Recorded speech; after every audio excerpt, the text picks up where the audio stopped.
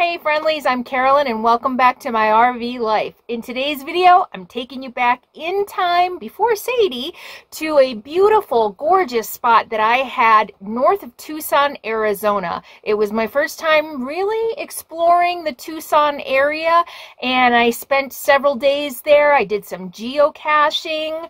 I did some edibles. I'll leave it at that. I did some edibles and that was interesting, so stay tuned for that. I also tried to fix my WeBoost. I put my WeBoost up and I'm going to leave the rest of the story. So there's some more troubleshooting if you like that, and that's in this video. And also just some amazing, gorgeous views about a new, from a new area of Arizona that I have never explored before. So don't worry, if you are here for your Sadie fix, that's going to be at the end. I have some little clips of Sadie at the end, so stay tuned for that and enjoy today's video. Speaking of Sadie, hi girly. What you doing, sweet girl? You want to say hi? You want to say hi? Oh yes you do. Oh yes you do. Say hi everybody. Say hi. She's doing great. We'll have videos of her coming soon, so stay tuned. There ain't nobody gonna do it for you. You got to find your own.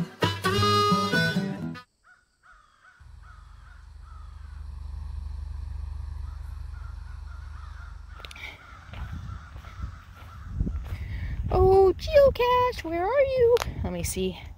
I can't film and navigate at the same time. Okay, this is the part where I get off the trail. Oftentimes, it seems to me like a lot of four-wheeler, quad people, OHV people do the caches because they're often in, at least in the desert, I see them a lot in the OHV areas. And so this one came down a wash that, you know, I wouldn't drive down unless I was in a four-wheel drive or a quad. But now it's off the path. So now I just wander around the desert using the navigation on the app to zero in on its location. And then a lot of times the last few, you get within 30 feet of it on the app, it says. So a lot of times it's just a matter of scouting around until you find it. So let's see how easy this one is or how hard. Isn't this crazy out here though? I mean, what a big difference from the quartzite Ehrenberg area. It's so green and it feels very Christmassy. Just with, I don't know why. I know those of you who live in the forest think that doesn't look anything like Christmas, but for some reason it looks like Christmas to me. Oops, I was too busy filming, wasn't paying attention. I went on the wrong side of the wash. Like, why is it saying I'm getting further away from it? Because I'm on the wrong side of the wash.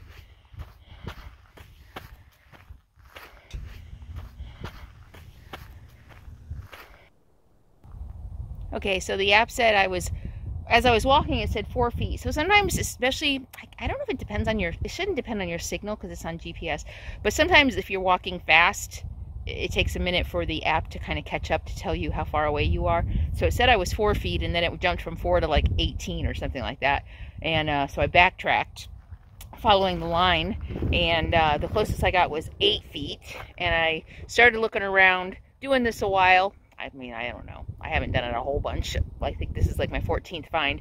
But in the desert, you kind of, well, I don't know. You kind of start knowing what to look for, maybe, kind of, maybe, sometimes. Anyway, I found it. I'm going to check it out, but I'm not going to spoil it for you, so I'm just going to check it out. I will show you that this one looks like. This is one of the bigger ones I have found.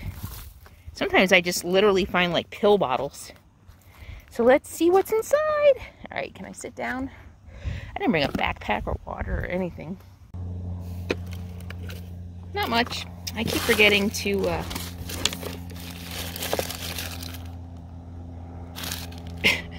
keychain, just tokens, another keychain. The most fun is, I have yet to find anything like super cool, but the most fun is just getting to sign the book. That's really why I do it, just to say I did it. Oh, and I get to check in and say I have another find.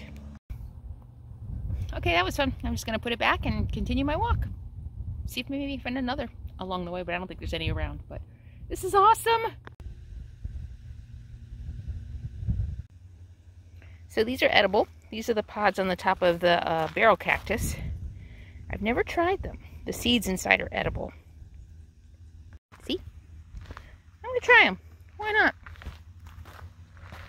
So if you're ever out here and starving to death, and I think these were like, maybe like chia seed nutrition? Maybe, I don't remember. Let's try them. Ready?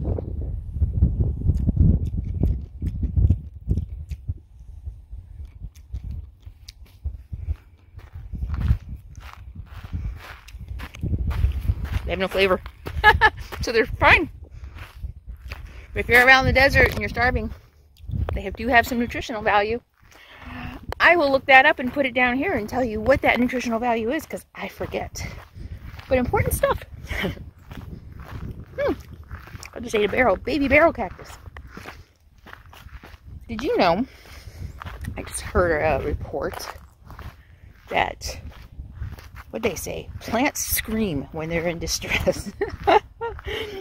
So, did I see it? Yeah, on Stephen Colbert.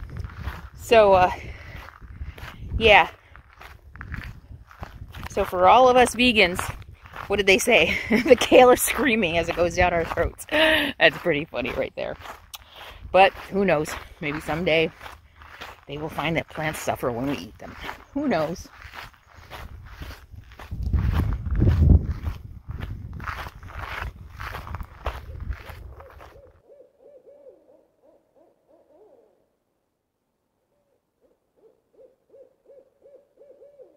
Look what literally just jumped up and got me. And it hurts. I'm gonna need some pliers. Okay, I got it. But it hurt. I'm probably bleeding. Alright, I got a little bit more to get.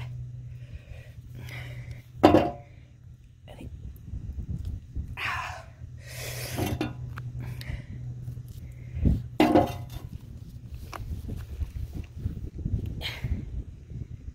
Yeah, a little bit.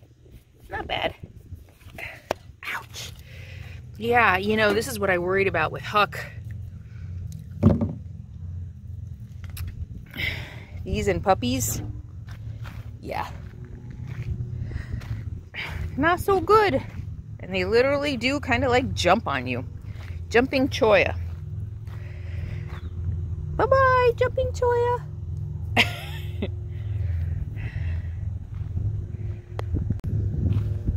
Ooh, and that still stings. Those things are serious, man.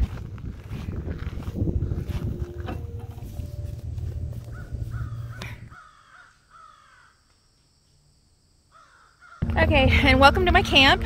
This I'm actually exactly in a spot that's listed on freecampsites.net, which is very rare. I don't usually do that. Usually because they're taken.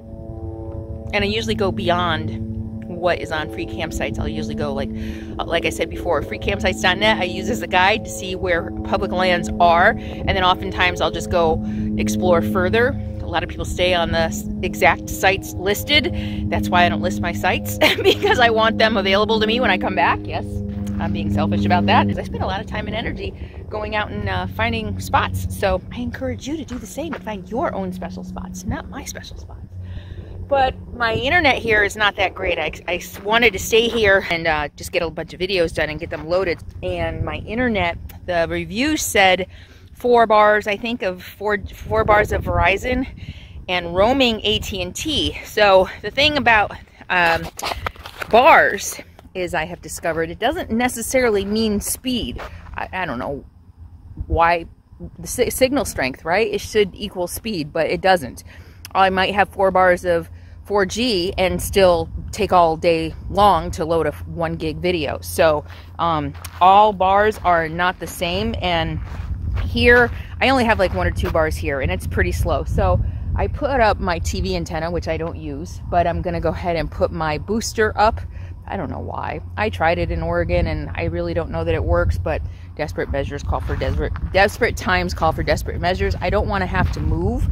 Before, I really wanted to just stay here for 4 days and get some stuff done, get some exercise, just do some stuff, you know. So, and I like it here. All right, so I'm gonna go put that up.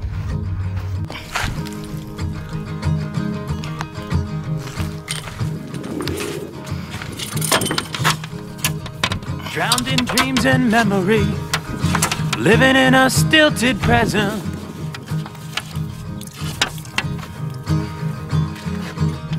Shangri-La or parody. Went into a painful crescent. Actually, I usually just throw it. But it all Can't imagine why it doesn't work. Let go and throw I need a stool. down. Here we go. My hubcap. They're carrying around for me, hoping to find hubcap lug nut covers so that the hubcap will stay on, because they seem to have disappeared. The past will have its demons. What good is it? Today has got its reason. So come and visit. Walking slow but surely. Ta-da! I got One day at a time.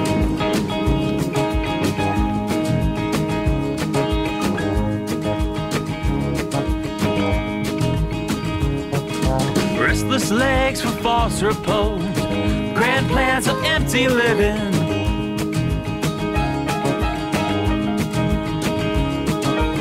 It's some of both, I do suppose. Neither knows the time we're given.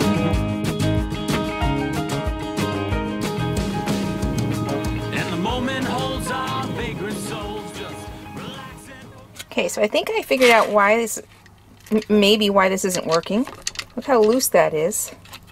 Maybe something came undone. That shouldn't be unloose. See, the other side is tight. This is the side that attaches to the outside antenna, so I'm taking it apart to see if I can fix it. And it's one of these weird star things. Luckily, I bought a new socket set that came with some different these, whatever these are called.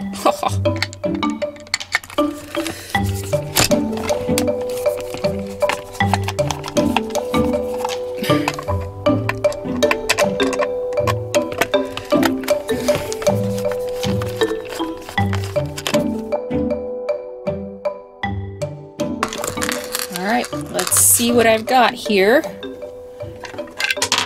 Oh, wow, yep. No wonder it wasn't working. That wasn't even attached to anything. Bummer. So, alright. So this side, you'll see, is attached to that metal plate. This side is broken. Oh, you know what? Oh, okay. I might be able to, of course I don't have a solder gun, a solder thing, but I might be able to super glue it? No, super glue wouldn't conduct. It needs to conduct, the metal needs to be touching the metal, so I can't super glue it.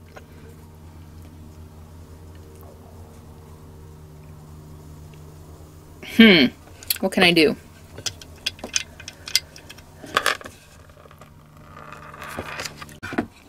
Okay, I don't know if you're going to be able to see this. Where are we?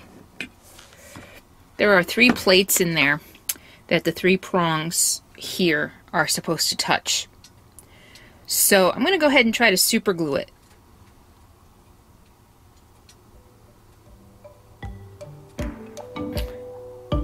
I guess. I don't know what else to do. These things are expensive. I can't believe this broke so easily.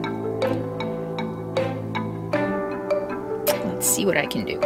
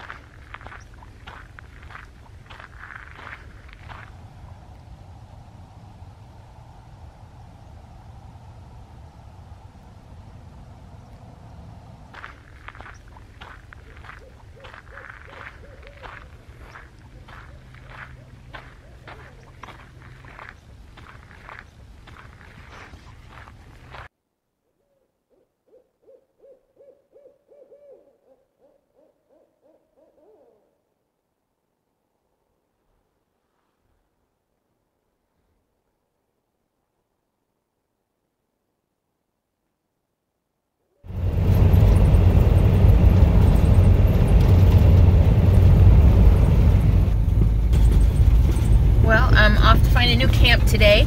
I enjoyed being here a lot. I had a little bit, like maybe one car a day. I think on the weekends, I might have had 2 cars come out to my camping spot. So really quiet, really nice, and a lot of walking, and I did some geocaching. So it was a really nice place to camp, but the cell signal was really weak. I had no AT&T, and I rely on AT&T mostly for work because AT&T is truly unlimited. Say 22 gigs for mobile hotspot, but I use way more than that every month for like just for, you know, streaming videos, for uploading videos, for work.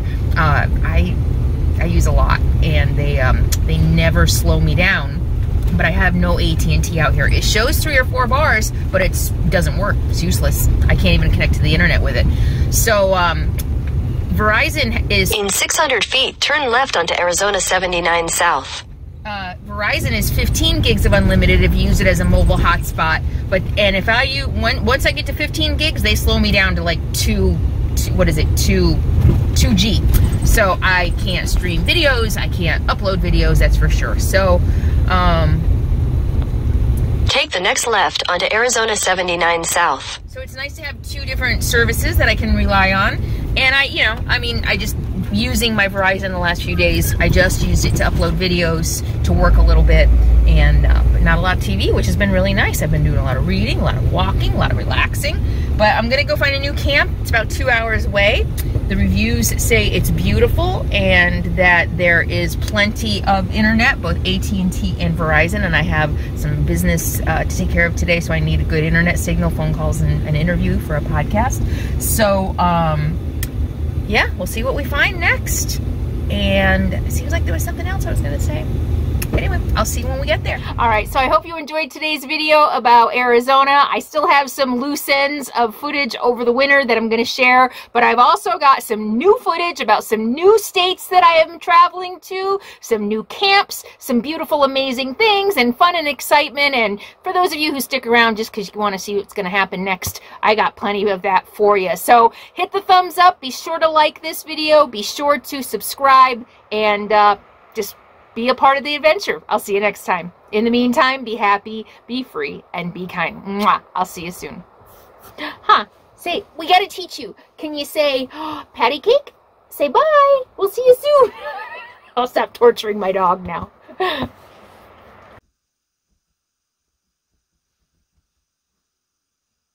What is it?